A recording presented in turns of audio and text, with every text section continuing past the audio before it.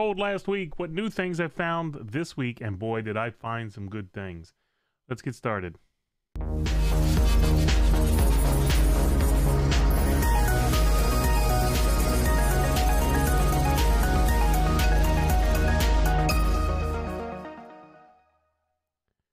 Hello again, friends, families, internet strangers. That's somebody else, but that's just funny. My name is Steve Bailey. Tonight is the show. It is April 24th, 2023. We're going to start the show, as we always do, with things that sold for the previous week. I just got to remember what button to hit. Oh, this one.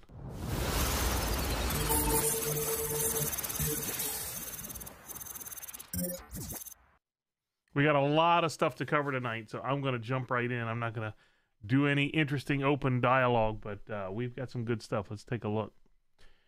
eBay sales for last week, 14 items totaling $811.62. This first item, by the way, as I say every week, this is really a visual podcast. I do my best to do an audio version. So if you're listening to the audio version, you're going to want to hop over to YouTube and check out the video podcast, or I think Spotify has a video version. But the show is really going to be video focused because you're going to want to see what I'm talking about. This first part of the show is teaching people how they can just find junk and sell it and make some money. Everyone wants money. No one wants more work. So this is a way where I can make more money without doing more work. I just live my life, find stuff, flip it, sell it, and make some money. And that's what I've done here. This first item is an old lighter that I found, again, cleaning out my mom's house. This was a lighter I guess my dad brought back from Japan. I don't know anything about lighters. But untested, sold it for $10, and they paid shipping. So that was basically $10 free because I was nothing into it. This next item is the book that I bought at Goodwill probably about a month ago. I think it's a journal. It was brand new, still sealed in the package, so I'm not 100% sure. But this is Valley of Vision, a collector of Puritan prayers and devotions. I bought it for $1.50. Sold for $24.99, free shipping. So that was reasonable. Next up, we had Ghostblade for the Sega Dreamcast. This was part of the big video game lot that I bought back in July of last year. I still have a few Dreamcast games left. This is one of them. $48.51 on this one. I think that's free shipping, $51.54. So does it show me here? I saw something pop up, but anyway. $48.51 on that one. I was into that probably about, I would guess, $7 or $8. So decent profit on that one. I talked about this one last week. I had 3 stacks of junk silver dimes. Again, I'm not going to rehash this, but this is a way where I can sell junk. Basically, I have a certain amount of my portfolio in precious metals, but I don't have it in precious metals that someone else holds. I literally have it in my house, in the safe, things that I own, and I break it down into 3 categories. I have junk silver, I have real silver, like Silver Eagles, brand new, uncirculated, and then I have gold coins, and I'm trying to balance between the 3 different categories. So I set the dimes up for sale, the extra dimes that I had, and basically set the price where I wanted them. And then once they hit that price, people started buying them. So this stack of 50 dimes sold for $127.60. That went towards my gold buying purchase because I need more gold than I've got silver. So I have enough to get a gold coin, but unfortunately where I buy the gold coins from have set a minimum buy limit on gold because apparently it's in high demand. So I have to wait till I can get 2 coins. So anyway, that was a long-winded way of saying I sold some junk silver.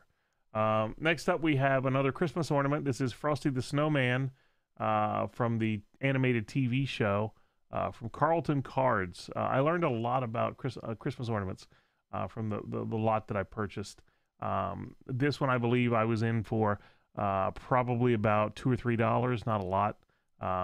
But sold for $15 and free shipping, so probably about $7 or $8 profit on that one.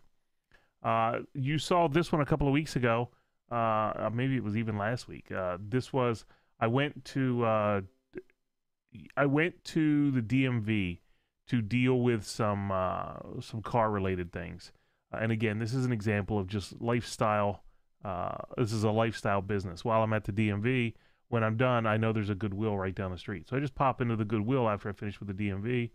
I find this DVD, The Princess and the Goblin, and they're selling it for 99 cents. And I bought it for 99 cents, sold it for $24.52. Again, I was already out and about. I just hopped into the Goodwill, spent about 15 minutes there, and that was it. Here's another stack of Roosevelt dimes. Again, the price was going up, so I adjusted the price on these, made it a little bit higher. The other ones were 125. This is 141. We won't go into that anymore. I think that was my last stack of dimes that I had to sell. Metal Gear Solid 4, Guns of the Patriots. This is the PlayStation 3 version. Sold this for $11.30. I don't think this was part of my video game lot. I think this is something I'd been sitting on for a while. So happy to see that one go. Next up, we have the Tommy Hilfiger Basset Hound Christmas ornament from Macy's. Again, part of the Christmas ornament lot. This one I don't think I paid anything for. Because my rule of thumb when I'm buying things is if it retails for less than $10, you can either keep it and do with it what you want, or you can donate it, and then I just sell it. And the reason for that is very simple. When you take off, so this one sold for $7, so they paid shipping, but by the time you take eBay fees off, I'm only about $5 profit into this. So, you know, it's not worth it for me to buy something that sells for $7 and pay the person $3 or $4 for it. It just cuts into too much of the profit. Next up, we have Dream Dancer for the Nintendo DS. This is another filler game that had just been sitting forever. I probably should have donated it because when you're done here, $8, I probably made $4 by the time shipping is done if I'm lucky. And I would have made $6 if I had donated it to a charity or to a thrift store or something like that. So took a little bit of a loss on that, but you know what? It's okay. It's out and it's gone, and it makes room for other stuff. Like this one, Prinny 1 and 2 for the Nintendo Switch, brand new, still in the package. This was part of the big giant lot. Bought this in July, sold for $138.59. Plus they paid shipping, $150.20. Okay, this one is an interesting one. This is Kraken Dice. So this has probably been in my inventory for a year now. I went to Goodwill over a year ago, and they had a whole bunch of dice. And if you're any kind of a gamer, you know anything about Dungeons and Dragons or role-playing games, they have dice. And people obsess over their dice. They will buy custom dice and heavy dice and painted dice and all kinds of stuff. Well, they had a giant, I would say it was probably 400 or 500 dice, and they were selling them for like $5. So I bought them, and I learned a lot about dice by doing that. And I found out that apparently Kraken makes very custom dice, and this one, OOP, is out of print. This is a dice set called Absinthe, I guess because of the color. So this has been sitting for a while. I mean, they're not very fast movers, but they did sell 12 dice for $50, free shipping. Next up, we have the Bo-Katan Kryze Premium Electronic Helmet from Hasbro, the Black Series. I bought this from a wholesaler. I have a wholesale account with a company, and I bought a bunch of these because my daughter wanted one. So I figure if I buy one, I'm going to buy several. So I bought, I think, 3 or 4, and this is the last one to sell. Sold for $149.99, and they paid shipping $160.49. Finally, we've got a Chilton repair manual. I bought a stack of these. I think it probably was last year. It wasn't the end of last year, but it was last year. I bought a stack of these at a yard sale. The guy was selling probably 15 or 20 of them, and he wanted $10 for the stack. Well, I knew I could get that $10 back, so I wasn't worried at all. So I bought those. This one didn't sell for much. It was only $4.95, but I've sold others for significantly more than the $10 that I paid. So this one sold $4.95, $8.60 with shipping. My rule of thumb is if it's less than $10 and it's reasonably heavy, I'm gonna charge you shipping. This was medium ale, so it wasn't that bad. So I made probably a couple bucks on this one. Not a big deal. So that's everything that's sold. What we're going to do now is we're going to flip over to, I put a YouTube video out this week. Yard sale season started back up. And this was, my son and I go out yard sailing every week during yard sale season. And our local area, we kind of have dried up a little bit. We know the people who are just having a yard sale every week. We know the people who are just selling stuff they buy at Walmart. You can buy tons of, detergent and things like that. So we know which ones to avoid, and it's kind of like it's getting repetitive and redundant. So we decided to branch out and go to a new town near us. It's probably about 30 to 45 minutes away. And boy, oh boy, did we find a lot of stuff. Now, I told you last week, because yard sales season is back in play, I'm not going to be doing as many of it'll be rare for me to do a live show and tell. I'm going to start doing more pre-recorded stuff because I had a lot of inventory from thrifting on Friday and yard sales on Saturday, and I wanted to get it listed. So I started listing it right away, but I made sure I recorded the video showing what I got. So we're going to break and we're going to show you that. I'm going to show you the pre-recorded footage of what I picked up on Friday thrifting and what I picked up Saturday yard sailing. So let's take a look at that real quick. Hey there, everybody. It's Steve, and you are looking at my pickups from yard sailing and thrifting for the week of April 24th, I think. Anyway, we're going to take a quick look at everything we got and explain to you how the deals came to be and why I did some of the things I did. So let's take a look. Okay, so we're going to start in no particular order. I'll probably start, since I did my thrifting on Friday and my yard sales on Saturday, I'll start over here on the right. I did a short on YouTube for these. These are Squishmallows, new with tags. Picked them up for 99 cents a piece at Goodwill. They sell for about $15, $16 a piece, maybe 20.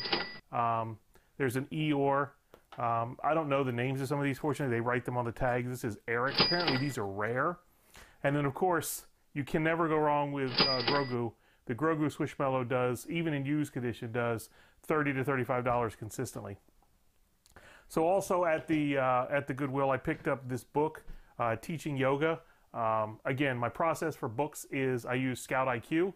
That tells me whether or not the book is worth selling on Amazon. Since I don't have a large Amazon lot going out this week, I also then scan it on eBay. This book gets about $10 to $11, which, since I pay $1 for the book, I'm going to make $3 or $4. It's not a big deal. I simply put in a padded mailer, put a label on it, and I'm done. I also found this. This is Ghost Stories. I'd never heard of this before, but it is sealed. It's a DVD sealed in the box. This goes for about $18 to $19, I think, if I remember correctly. Brand new and sells pretty consistently. I was supposed to pay $3.99, but she charged me $4.99. So even still, when you put all of this together, I spent $10.50. So between all of this, I'll probably make $60 to $70 in profit. So that was thrifting on Friday. Yard sale season has officially started for us here in the Northeast. So we did our second yard sale week. We've kind of burned out our local area, so we went to another area nearby to a couple of community sales, and this is what we picked up. We picked up this lot over here of Skylanders and Xbox 360 games. I paid $20 for the whole lot. Now, there's not a lot of good titles in here. I basically did it for two reasons. Number one, I knew I had profit to work from thrifting on Friday, and I wanted to help her out because she says, I just want this stuff gone. We'd originally agreed on $10 for the games, which, maybe I can get $10 worth of value out of it. But I mainly got it for the Skylanders. What I've done is I've got previously in a previous week, I got a bunch of the portals for the different games along with the game that they come with. So I'm trying to build the starter packs for those minus the original boxes. So I'm hoping somewhere in this lot of Skylanders, I'll find those, and then I can sell that. Individually, the Skylanders don't sell for very much. The games and the portals really don't sell for a lot, but if I can bundle up an original starter set minus the box, I should be able to do 25 per starter set. So that would be 75 for the 3. Plus it also came with 2 strategy guides. Again, these were used by kids, so they're not in perfect condition. But again, people aren't buying these to collect. People are buying these to play. So I don't mind paying a little bit more for a used book, just because that's what they're going to use it for anyway. Next up, we have this box. This is a box of random stuff. You can see right there. And the reason I bought it, number one, it said make offer. So the first lady that came out said $20, and I'm like, no. So they hemmed and hawed about it for a little bit more, and then they came down to $5. So $5 for this box. Now the main reason I bought it was because if you remember a few weeks ago, I got a bunch of G.I. Joe figures for free. And basically complete figures like this, or partial figures like just these legs. Believe it or not, even the partial figures do really well. So across this box, and it is just a hodgepodge of stuff. There's a few Star Wars figures in here from the 90s, Return of the Jedi. There's a few, little green army men figures. So I mean, it's a hodgepodge of stuff. But I mainly got it for the G.I. Joe figures. I figured G.I. Joe figures, I made about $500 on that set of G.I. Joe stuff that I got for free a few weeks ago. So I figured there's got to be at least $5 worth of value in there. So I'm going to part that out, separate out all the legs, sell the legs separately, sell the torso separately, sell the completed figures separately, and I should be able to do really well on that. So the next yard sale we went to, there was a guy that was in negotiation for a PS3. And a bunch of games. They wanted $75 or best offer. Well, he was hemming and hawing. I don't know if I can do it. Let me go see if I can get some money out of the ATM. So they set it aside for him. And in the course of that conversation, I heard them say, do you like old retro games? I'm like, do you have any? She's like, yeah, we've got some old Nintendo games. So I said, okay, well, let's take a look. Now, again, nothing fantastic here. Nothing to write home about. Tetris, Tecmo Super Bowl, Baseball Stars, Mario Duck Hunt. Again, nothing fantastic, but I wanted to keep the conversation going to see if that kid ever did come back, and to show her that I was serious. So I paid her $10 for that stack. That's $2.50 a game. Not terrible. Again, in my head, I'm processing all the profit that I made prior to this transaction to see whether or not that makes sense. So I went ahead and gave her $10. I haven't heard back from her. If I do, I'll follow up with you and let you know. So that was that yard sale. And that kind of wrapped up the day, except for one that we saw on the way home, which we stopped at, which was a guy who buys storage sheds. So I'm hoping that his goal was get rid of the stuff and don't worry about the price. I found this game, River King, for the PS2. It is complete in box. The disc is in really good shape. No damage to the disc. Natsume makes good artwork, so I figured this was worth something. This sells for about 25 bucks. It's a terrible game, but it sells for about 25 bucks on eBay. So I went ahead and bought it, paid $1. And then finally, they will always be the Redskins to me. I bought this kind of Hoggette, statuette, Santa Claus, Hoggette, Redskins thing. Again, paid $1 for this. This sells for about 50 bucks. Plus, they pay shipping. So I should be able to do really well on that. Hey guys, Future Steve here. I just want to let you know, I was sitting here editing this video when I noticed that one of the Hoggette's ears was broken off. Now, I didn't notice that when I bought it. I didn't notice it when I filmed it. I only noticed it when I went back and looked at the editing. So even though I showed you that this sells for about 50 bucks, I'm probably only going to sell it for like 20 for a couple of reasons. Number one, it's broken, and I'll make sure that I advertise that it's broken. Number two, I only paid $1. So if they're paying shipping and I get 20 bucks, I'm still making $15, $16 on top of the dollar that I spent. And it'll sell faster if it's significantly cheaper. So even though I said 50, that's not what I'm going to sell it for, just because of that defect. Anyway, I just want to let you guys know I'm not being deceptive. I'm simply not observant when I'm buying. I get excited. I see something for $1. I see it sells for 50. I don't give it the hairy eyeball that I should sometimes. Anyway, that's it. Just wanted to let you know that I saw that, so I don't get comments telling me you missed this. Anyway, back to the video. So this is everything that I got from today. Let me know what you think. Did I do good? Did I do bad? I don't want to hear any comments, although I'll probably get them about I took advantage of people. Everybody here set the price. I did not come up with any prices. So what they offered, what they wanted is what they got for the most part. I mean, this, I told them no at 20. They came down to 5. I didn't say 5. They said 5, so I bought it. But that's it. Yeah, so that's a recap.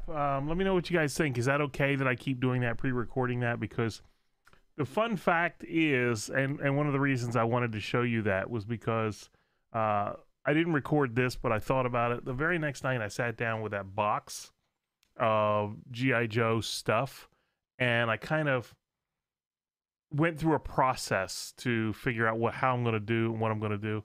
So what I did was I sat down with the wife. We're watching television, and I'm just sorting it. I'm like, if it's a G.I. Joe complete figure, it's going here. If it's a G.I. Joe parts, it's going here.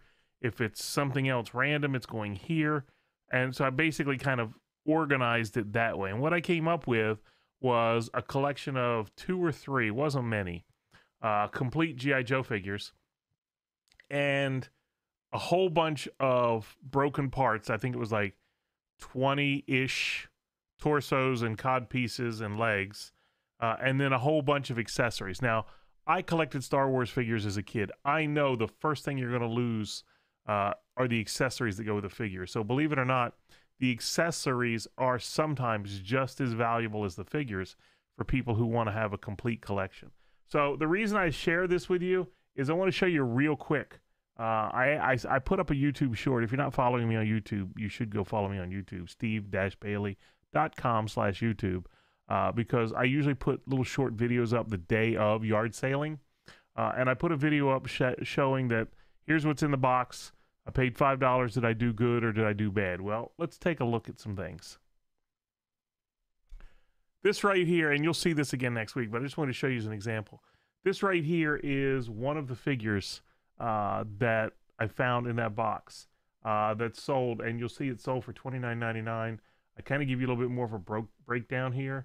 25.66. The glasses are getting fuzzy.